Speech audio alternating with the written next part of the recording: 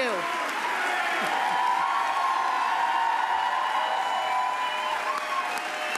Thank you all. Thank you. Thank you all very much.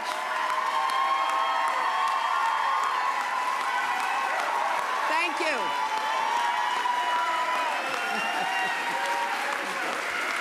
Thank you. Thank you so much.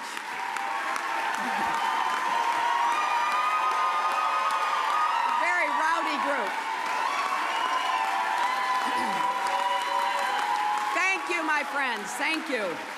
Thank you. Thank you so very much for being here. And I love you all, too. Last night, I congratulated Donald Trump and offered to work with him on behalf of our country.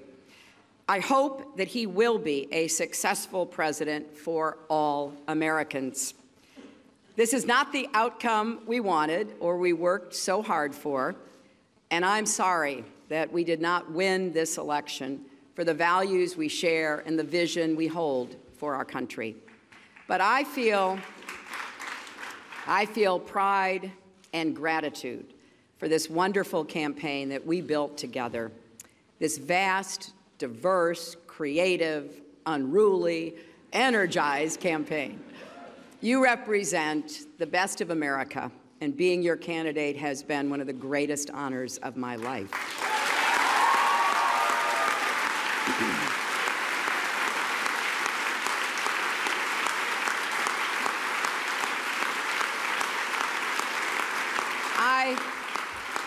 I know how disappointed you feel because I feel it too. And so do tens of millions of Americans who invested their hopes and dreams in this effort. This is painful, and it will be for a long time. But I want you to remember this. Our campaign was never about one person or even one election. It was about the country we love and about building an America that's hopeful, inclusive, and big-hearted. We have seen that our nation is more deeply divided than we thought. But I still believe in America, and I always will. And if you do, then we must accept this result and then look to the future. Donald Trump is going to be our president. We owe him an open mind and the chance to lead. Our constitutional democracy enshrines the peaceful transfer of power. And we don't just respect that, we cherish it. It also enshrines other things: the rule of law, the principle that we are all equal in rights and dignity, freedom of worship and expression. We respect and cherish these values too, and we must defend them.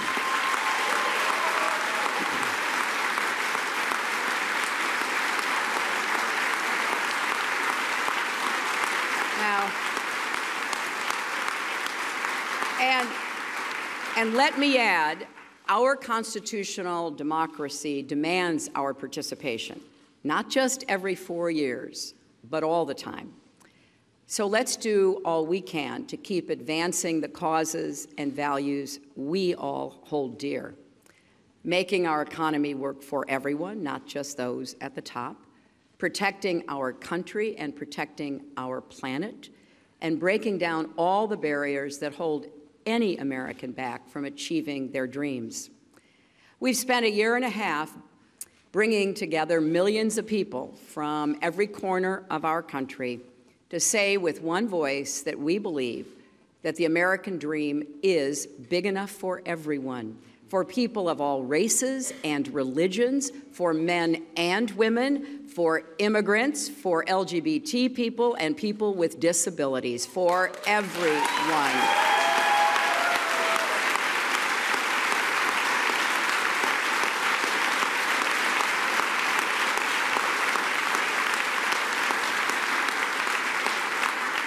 So now our responsibility as citizens is to keep doing our part to build that better, stronger, fairer America we seek.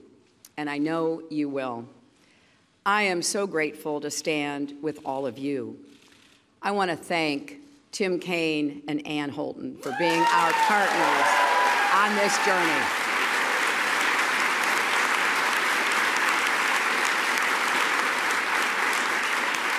It has been a joy getting to know them better, and it gives me great hope and comfort to know that Tim will remain on the front lines of our democracy, representing Virginia in the Senate.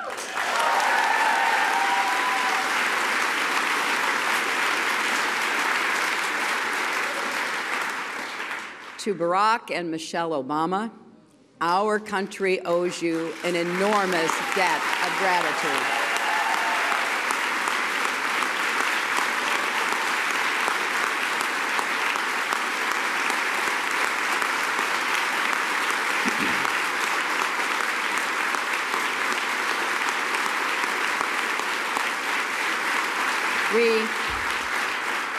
We thank you for your graceful, determined leadership that has meant so much to so many Americans and people across the world.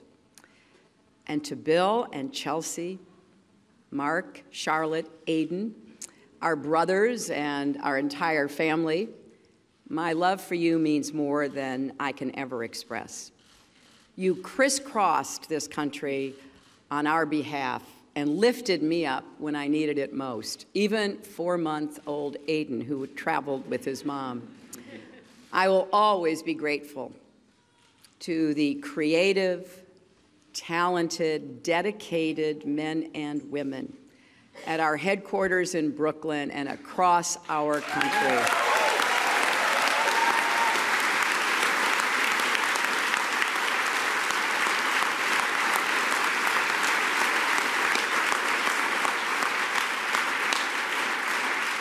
You poured your hearts into this campaign. For some of you who are veterans, it was a campaign after you had done other campaigns. Some of you, it was your first campaign.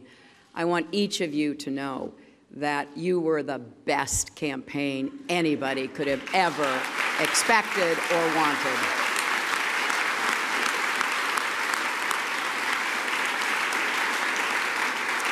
And to the millions of volunteers, community leaders, activists, and union organizers who knocked on doors, talked to neighbors, posted on Facebook, even in secret, private Facebook sites. I want everybody coming out from behind that and make sure your voices are heard going forward.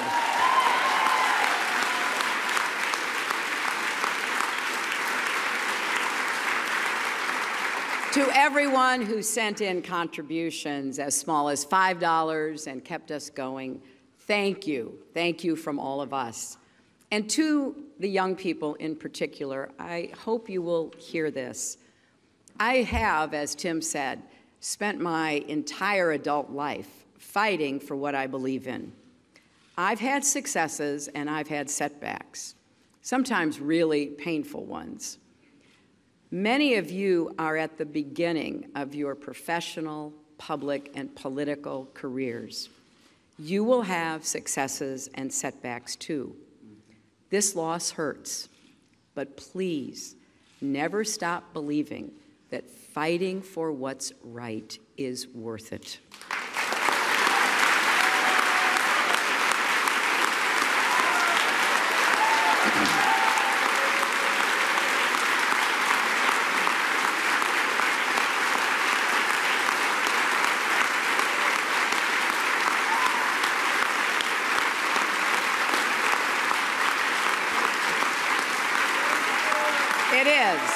It is worth it. And so we need you to keep up these fights now and for the rest of your lives. And to all the women, and especially the young women, who put their faith in this campaign and in me, I want you to know that nothing has made me prouder than to be your champion.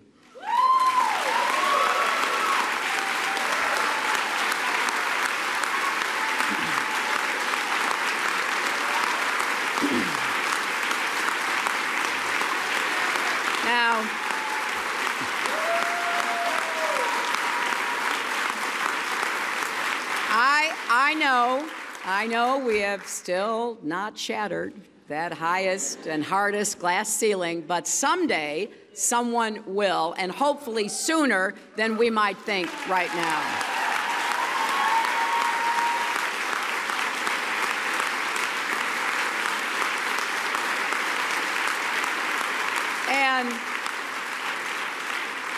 And to all the little girls who are watching this, never doubt that you are valuable and powerful and deserving of every chance and opportunity in the world to pursue and achieve your own dreams. Finally,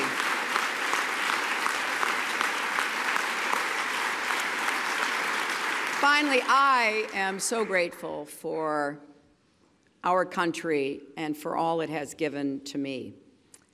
I count my blessings every single day that I am an American.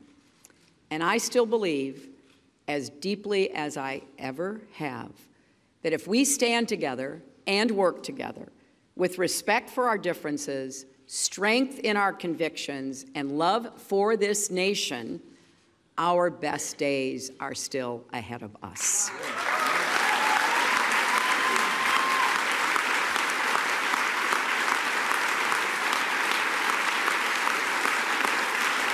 Because I believe we are stronger together and we will go forward together. And you should never, ever regret fighting for that. Scripture tells us, let us not grow weary in doing good, for in due season we shall reap if we do not lose heart. So my friends, let us have faith in each other. Let us not grow weary. Let us not lose heart. For there are more seasons to come, and there is more work to do. I am incredibly honored and grateful to have had this chance to represent all of you in this consequential election. May God bless you, and may God bless the United States of America.